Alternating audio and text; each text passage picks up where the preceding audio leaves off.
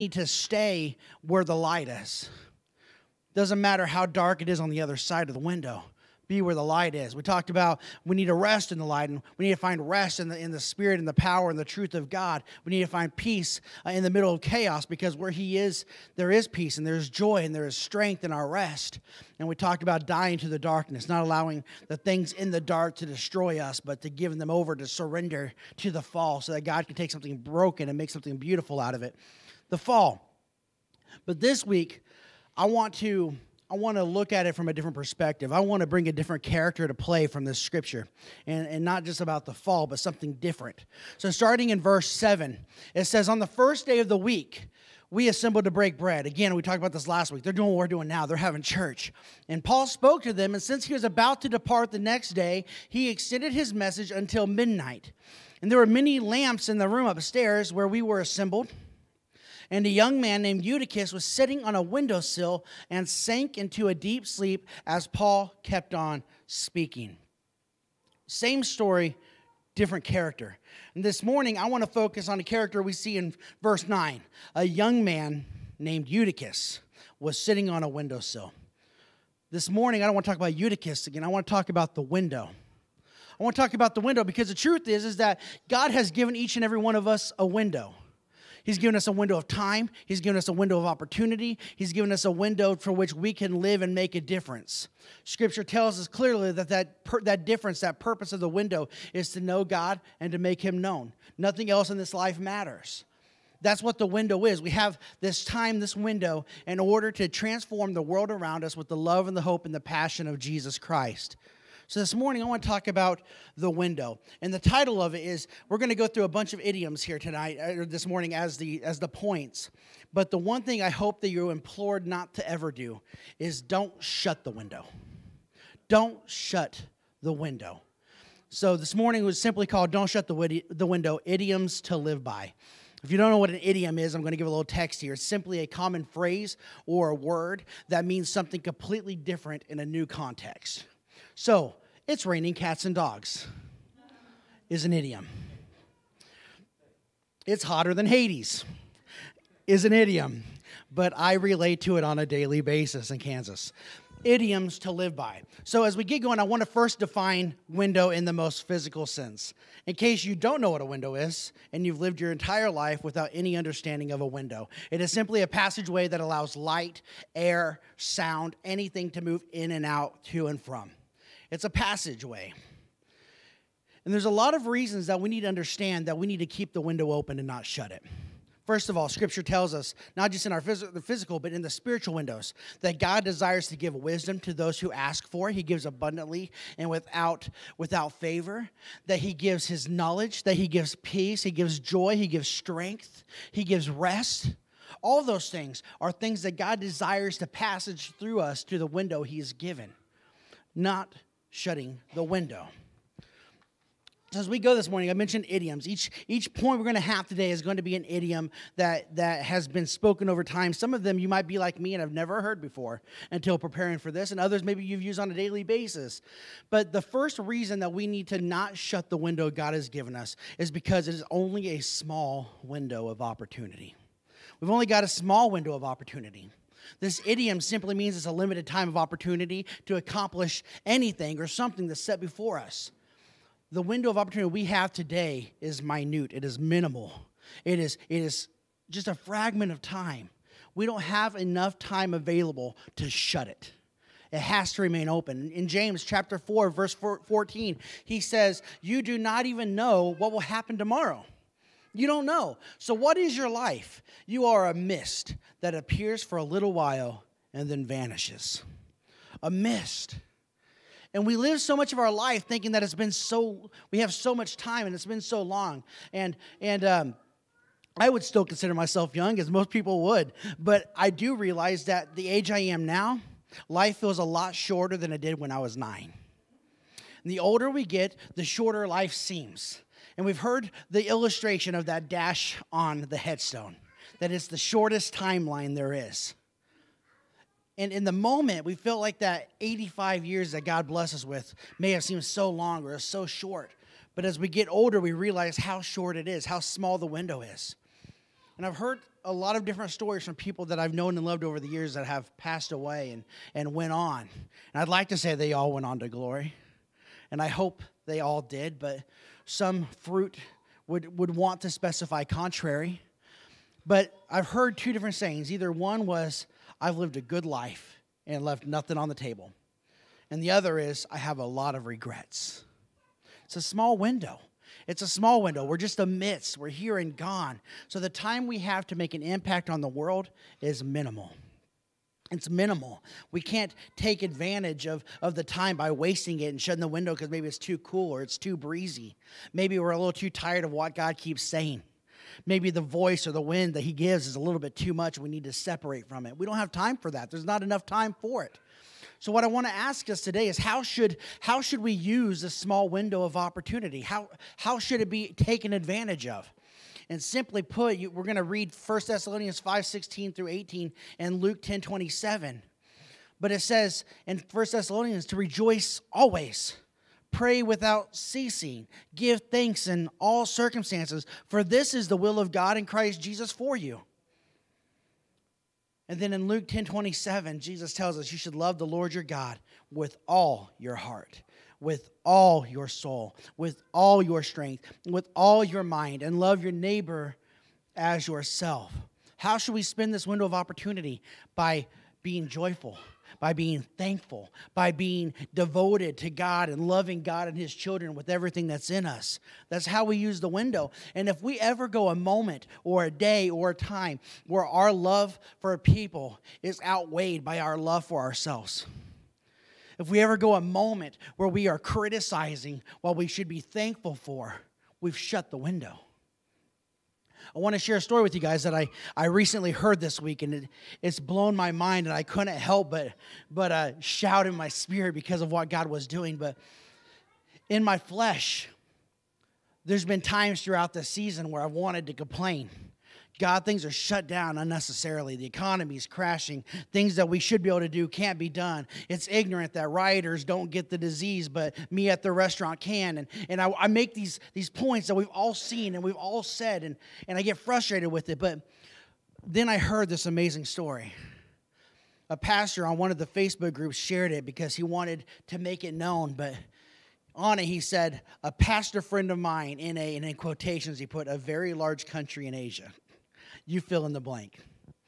He said he's over there and he's asking for financial help and support because God has given them the opportunity of a lifetime. You see, with COVID-19 happening, not just in America, but in the world, this large Asian country's economy has also shut down and collapsed. People aren't spending money and going out like they always would because they can't. They're not free to do the things they want to do. So suddenly the women and children that have been sold as sex slaves are being released because they're not making a profit. And these young women and these young children are now suddenly find themselves without homes, without job training, without economic hope. And the church is rising up to provide and to give them shelter and to give them hope because they have gained their freedom back. And yet I've complained and I've criticized what God was using to bring freedom to the broken. I shut a window in my mind and in my heart and my spirit that God had opened for freedom of the lost. Don't shut the window. We've got to keep it open. It's a small window of opportunity. We have to find ways to allow ourselves to see the freedom that God is bringing, to experience the joy that he's set before us, to see the hope and the freedom and the strength that he's producing through times of challenge. Even though wind's blowing hard and the house is getting breezy, God is doing something amazing. Don't shut the window. Second thing we have to do is we have to keep the window open and understand that it's a window on the world. A window on the world. Has anybody ever heard this idiom before? Because I have not. This is a newer one to me. But this simply means that we learn about the views of the world beyond our own immediate understandings and situations. It simply means that I see the world through Scott's perspective. It means that I understand the world through Brother Joe's perspective. It means that I see life through Marlene's lens. I see the world beyond my own immediate understanding, my own immediate situations, my own immediate comprehension. Colossians 3:10-14 says it this way, put on the new man who is renewed in knowledge according to the image of him who created him, when there is neither Greek nor Jew, circumcised nor uncircumcised, barbarian, Scythian, slave nor free, but Christ is all and in all. Therefore, as the elect of God, holy and beloved, put on tender mercies, kindness, humility, meekness, and long-suffering, bearing with one another and forgiving one another. If anyone has a complaint against another, even as Christ forgave you, so you also must do. But above all these things, put on love, which is the bond of perfection. Tenderness, mercy, kindness, humility, meekness, forgiveness, patience, long-suffering. These things are necessary for us to be able to see the world through the perspective of somebody else. It's required. It's really easy for me to sit back and to completely criticize the rioters and looters because I'm not going to say that the reactions, it's justifiable. I'm not going to say that at all. But the truth is that I can never minister to them until I come to a place where I can understand their hurts and their pains. I had a pastor friend of mine post on Facebook this week that he said, I've had a lot of people ask me why I haven't shared my perspective on what's going on in the world right now. He goes, and simply because I don't understand the black community. I don't understand it. I can't put a perspective on it. I can't weigh in my 2 cents because I don't know what they're going through. And he told a story like this. When he was younger, he had gone through Teen Challenge in San Diego. And after he graduated Teen Challenge, he started working and serving at Teen Challenge. And God put on his heart a passion to see young men change and revitalize, and it grew into young people in general. And so God began to stir this calling of youth ministry into his heart. And he started sharing it, and soon enough, a local church was about to launch this youth ministry and asked him to be the youth pastor. And he immediately said yes. He was on board. So he began to canvass the entire area. They're in an inner city urban area, and they began to canvass it. The first night of youth ministry came along, and God blessed them with 90 students. 90. Of these 90 students, 89 were black, and 1 was white. And the one white kid grew up in the same neighborhood as all the others. And so he gets up there, and he thinks he's from California, and he loves these guys, so he's going to relate to them. And so he stands up there, and he preaches this message called The Ghetto of Your Heart Without Jesus. And he's being clever, and he's being creative and relating to them, and he begins to preach about this ghetto. And he said he was just a couple minutes in, and his inability to understand their lives shone through. Because suddenly a young man stood up and said, man, you don't know the ghetto. You don't understand my life. You don't know where I've been from. You don't know my challenges, my hurts, and my pains. What are you talking about? And it said, my pastor friend said he ran off to his office and cried out of brokenness and humility, and he was embarrassed. And he was throwing a pity party, and God finally said, he's right. You don't know him. Start. So he went back out to the young man. He said, you're absolutely right. I don't know your story. I don't know what the ghetto is like. I don't know the pain you've walked through. I don't know the hurt you've experienced, but I'd like to. I know a little bit about basketball. So let's go to your court. Let's go where you live, and we'll play a game. If I play good and I win, you come back and give me another shot. But if I'm horrible and I flop and I'm a failure, you never have to see me again.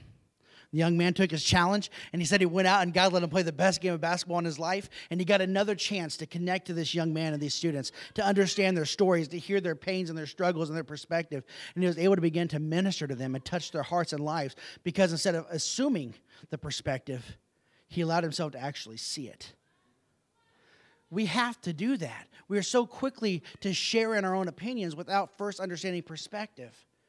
It's not to justify the reactions. It's not to justify the response. It's not to justify the wrong that's done on behalf. But it's saying, let me feel your heart. Let me feel your heart. Because what I know is the moment I gave my life to Jesus, he felt my heart. He saw my pain. He saw the anger and the rage and the frustration. And he met me where I was. And that's what we have to do. The understanding is that we cannot minister to a person that we don't understand. It'll never happen.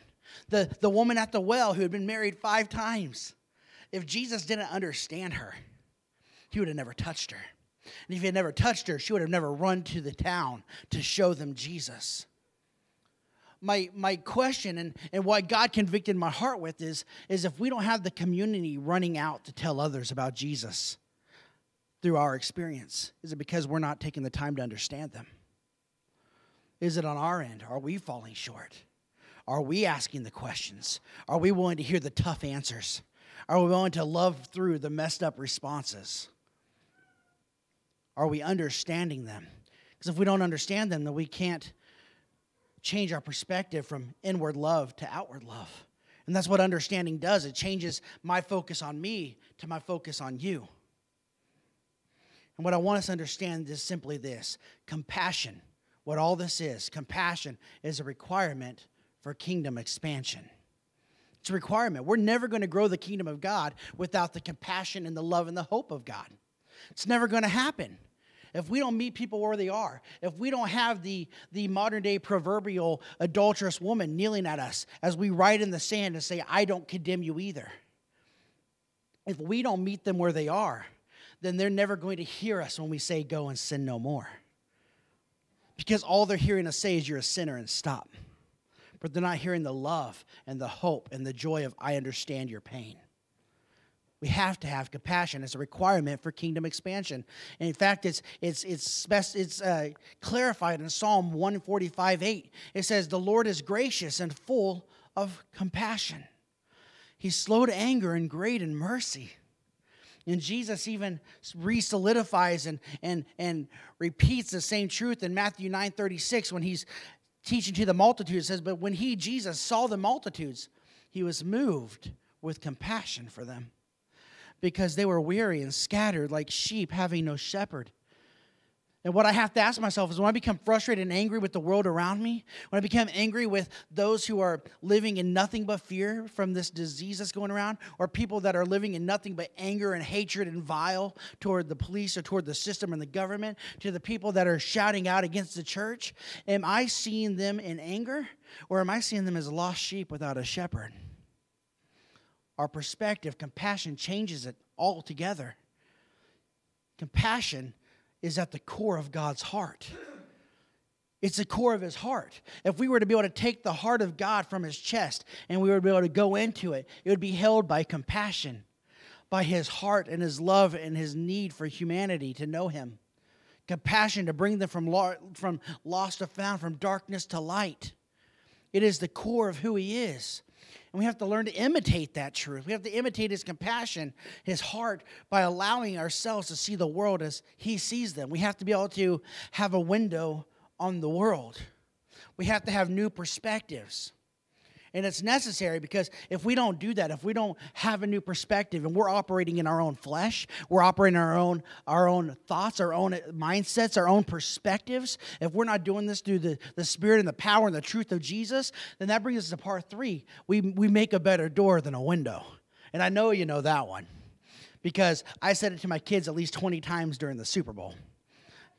Get out of the way. You make a much better door than a window. But the truth of that is this: it simply means that you are blocking the line of sight. Blocking the line of sight. Let that sink in for a moment. If you are acting in your flesh, then you are blocking the world from seeing Jesus. Matthew 15:14 says this, and this is from the mouth of Jesus: ignore them. Ignore them. They're blind, they're blind guides leading the blind. And if one blind man guides another, they will both fall into a ditch. So when we are acting in our flesh, then we are leading blind. And the truth is that Jesus has said, if we are responding that way, if we're responding out of blindness, out of fleshliness, out of selfishness, out of our own fleshly ability to comprehend and to lead, then he said that our words, our actions, our leadership, the best response for them is to be ignored. To not even be given any weight or any validity or any grasp of truth, to just ignore it, because we're in the way. We're not leading in the direction of Christ. We can't lead through the Spirit when we're living in the flesh, when we're comprehending through our own. We can't do it. Ignore it. And as long as we operate in our flesh, as long as we continue to shut that window, we'll constantly be steering the world away from Christ. You make a better door than a window. Recap, idiom, a common phrase, word that means something completely different than its literal meaning. And I want to point this part out with that understanding. Don't make Christian an idiom for being uncompassionate. Don't change its meaning by your life. We've done this over time. We've taken people and culture groups and we've completely degraded and demeaned them with horrible idioms. For instance, don't be a gypsy. Don't be somebody who's untrustworthy, who's immoral, who can't be relied on. Or somebody took a little bit of extra money off the side. You Jewed me. How horrible is that statement? How horrible is it? God's people have been turned into an idiom of being untrustworthy and being thieves and being money hungry. And how horrible would it be by our lives as believers that the world would look on us when it's broken and it's on fire and it's in pain and it's crying out for help and we turn an eye. And therefore they said, don't ask them. They'll just be a Christian. Don't make it an idiom. In fact, I almost titled this entire message, Don't Be Such an Idiom. I almost did it, but I decided to be a little bit more gracious. Don't make Christian an idiom for being uncompassionate, for not caring, for being unloving. Don't do it. Ephesians 5:1 says, therefore be imitators of God as beloved children. That means we have to imitate him. That means we have to reflect him. That means the heart of God has to be functioning through us as our heart. That we have to quit blocking the world's line of sight because our heart is beating with his. We have to quit shutting the windows. And the death of our flesh is the only way that we're able to imitate the heart of Christ. It's the only way that can happen. Imitation only happens through transformation. It's the only way. The only way. It says, be transformed by the renewing of your minds. In Romans chapter 12:2, do not be conformed, but be transformed by the renewal of your minds, that by testing you may discern what the will of God is, what is good and acceptable and perfect. Confirmation, conforming, is never going to bring transformation. Conforming will never bring imitation of Christ.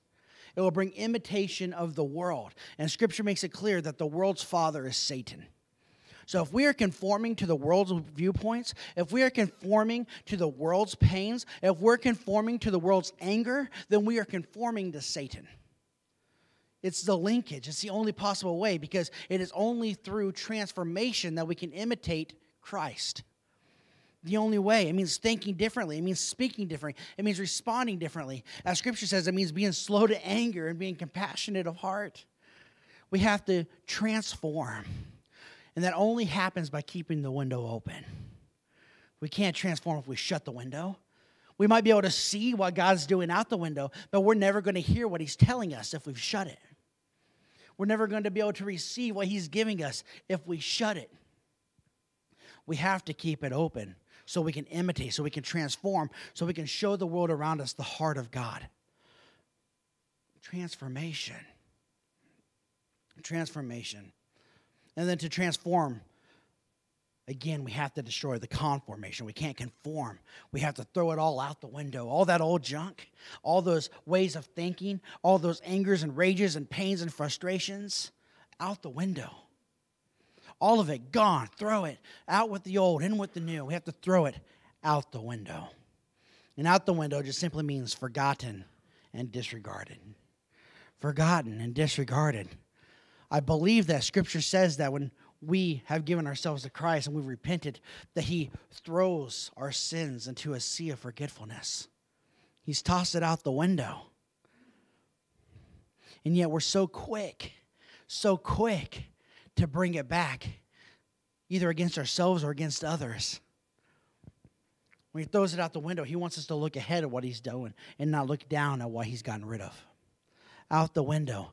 Philippians 3:13 and 14 says, no, dear brothers and sisters, I have not achieved it, but I focus on this one thing, forgetting the past, putting it out the window, and looking forward to what lies ahead. I press on to reach the end of the race and receive the heavenly prize for which God, through Christ Jesus, is calling us.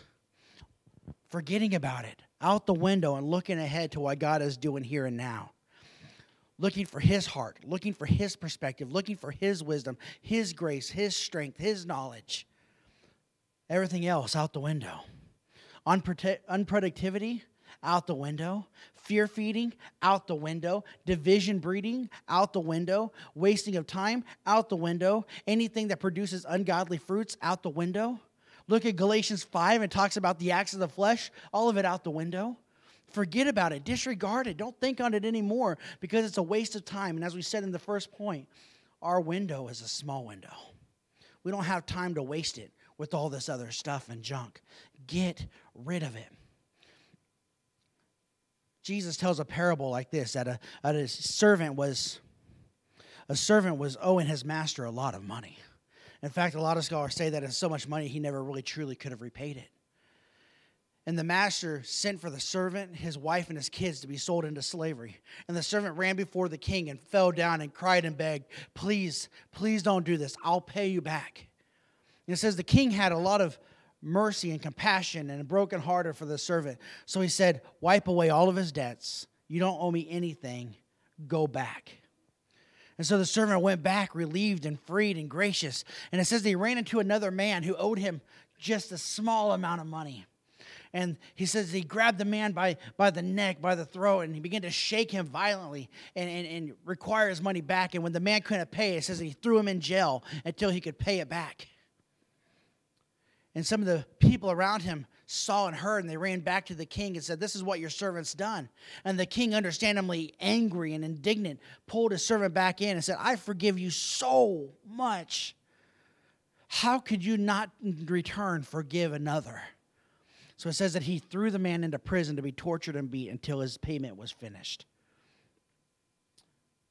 Till the payment was finished. He didn't put it out the window. He didn't see the world through somebody else's eyes. And he brought the junk with him. We have been given too much to not get rid of who we were. Isaiah 43:18 and 19 says, but forget all of that. Forget all of that. God's been talking about the things in the past. Forget about it all. The revivals of yesteryear, the beginning of Acts, when Peter stood up and preached the Apostle Joel, when hundreds were healed just by the shadow touching, when healings were taking place, when the church was added to the number daily, it says forget all of it. It's nothing compared to what I am going to do. Nothing compared to what I'm going to do. For I am about to do something new. See, I've already begun. Do you not see it? I will make a pathway through the wilderness. When there is no way, I'll make a way. I will create rivers in dry wasteland. When there is no life, I will breathe life. I will do something new. So toss the old out the window. Forget about it. Because what God brings into the window, what he brings to us, is always greater than what goes out the window. What we give to God is never close to as good as what God gives back to us. Ever. Scripture says, who of you, if your child asks for a gift, will give him a snake? How much better are the gifts of God who loves you? The things we give God, the things we throw out the window, the things that we're afraid to let go of, that surrendered fall that we talked about last week, surrendering to it and allowing ourselves to be broken, the things that we're afraid to throw out the window are never anywhere close to as good as what God wants to bring us in the window. But we have to get rid of it first. You throw out fear and he brings boldness. You throw out anxiety and he brings peace. You throw out doubt and he gives confidence. You throw out division and he brings unity. You throw out anger and he brings joy. You throw out hurt and he brings healing. You throw out immorality and he brings in forgiveness and strength. What you give is never as good as what you get. Put it out the window. Scott, go ahead and have you come on up here for me. Keeping the window open is the only way that we can ever receive everything God has for us. It's the only way. It's the only way that we can grow in what God wants us to grow in. It's the only way that we can receive the rain, the wind, the fire, the Spirit of God in our lives. We can't shut the window. Because the truth is as great as it is that God wants to grow in us and grow us by what we receive through the window, it is so much better if we can allow ourselves to grow in God and to imitate him, so that way the world can see a window through us. We get in the way too much. We get in the way too much. We respond out of our own selves too often. And when we do, we're often too slow to repent and to point back to Jesus. We stay shut. Scripture tells us that wide is the road that leads to destruction, as narrow is the road that leads to salvation. The world is following us where we go, and we might be walking down this road, this narrow road of salvation, and they're trying to follow us. But if we get to a point where we're acting in the flesh, they can't get around us because we've shut it off with the door. We've closed it off with ourselves.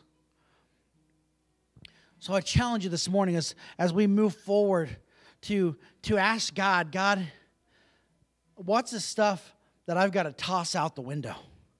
What's the stuff I have to get rid of? And how can I see the world through your eyes? How can I see their pains through their eyes? How can I understand them? How can I be a part of expanding your kingdom? It's the questions we have to ask. It's the raw questions that we have to seek answers for. It's that place of humility that says, God, what I'm doing has worked a little, but there's so much more that can be done. What do I need to do? So I'm going to ask you all to stand up this morning. And I'm going to pray over you, and then we're going to end with a few songs. But I want to challenge you. If God's speaking something to your heart, if He's convicting you, don't run from it. Embrace it. Embrace it and open that window wide open. And allow His restorative healing and His grace and His strength, His power, His anointing to overflow into your life, because what has been shut off is finally opened again. Allow it to open. And give it over to God. Throw it out the window. So as we worship, if He's calling you to the front to worship, come to the front. If He's calling you to the altar, come to the altar. If He's calling you to call somebody up and repent, call someone up and repent. Whatever the Spirit of God is leading you to do as a reaction and as a response, as a repentance to His word, do it. Do it, because it's the only way we find freedom. It's the only way we receive all that God has for us. And it's the only way we are part of the response in pointing the world to Jesus. Don't shut the window. And if it's shut already, open it back up. Lord, we just love and we praise you. We thank you for your word. We thank you that it is true. We thank you that it is powerful. And God, we even thank you that it's double-edged. God, I thank you that it hurts. And as contradicting as it may seem to the flesh, I am thankful, because that means it brings change. That means it brings repentance. That means it brings response. That means that it helps me become less of me and more like you. That means it gives me a continued hope of a future to come. So thank you, God, for the pain that comes with the conviction of your word. And thank you that you love us enough that you keep knocking on the window and you keep asking us to open it back up. Help us to not shut the window. Help us to get out of the way, and help us to toss out the things that don't need to be here, God, because we have just a small window of opportunity. We love you and we praise you, God, and we worship you with all that we are. Amen. I will worship with all of my heart, and I will praise you with all of my strength. I will seek you all of my day, and I will follow, Lord, all of your ways. I will give you all my worship. I will give you all my praise. You alone, Lord, I long to worship. You alone are worthy of my praise. I will bow down, and I will bow down.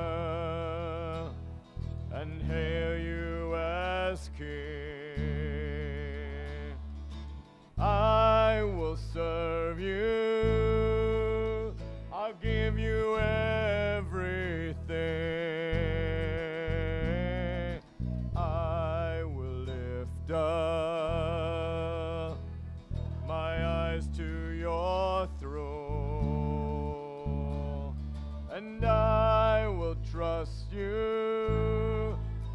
Lord, I will trust you alone. I will give you all my worship. I will give you all my praise. You alone, Lord, I long to worship.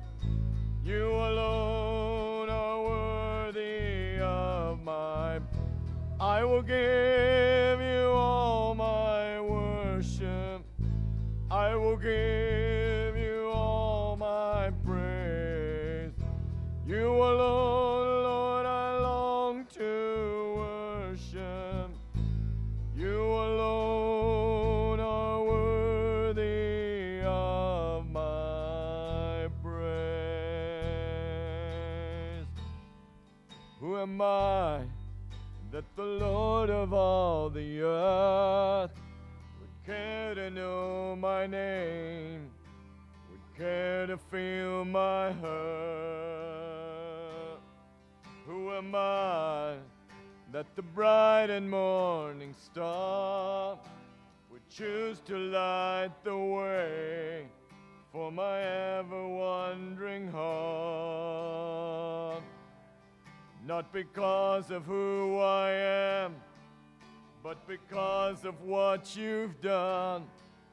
Not because of what I've done, but because of who you are.